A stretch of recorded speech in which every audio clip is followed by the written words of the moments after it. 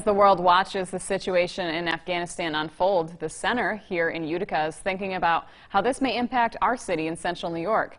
Eyewitness News reporter Jamie Azulay spoke with the center's executive director this afternoon to learn more.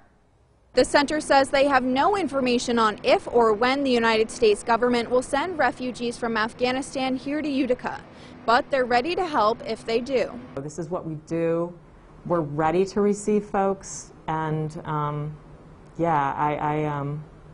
I look forward to really being able to do our part. As an organization that has helped resettle over 16,000 refugees and is staffed by many refugees themselves, Callahan says watching the footage coming out of Afghanistan is traumatizing. This whole thing is just horrifying. I have to believe that there was a better way to kind of step down, but now that it's happened, we have to save the people that we made commitments to. Not just because,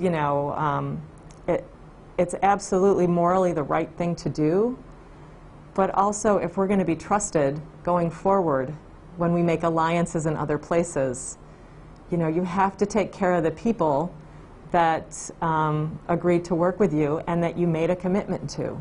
The center typically has at least 2 weeks' notice before a refugee arrives. But in a rapidly developing situation like this, they anticipate only having 1 or 2 days to prepare.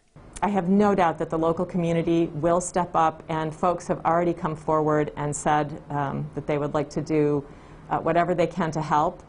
And so if we start to receive folks, we'll probably be asking for the community to help a little bit. For now, they say to reach out to people you may know from that part of the world, stay informed, donate to refugee groups if you can, and reach out to elected officials to say that you support helping refugees.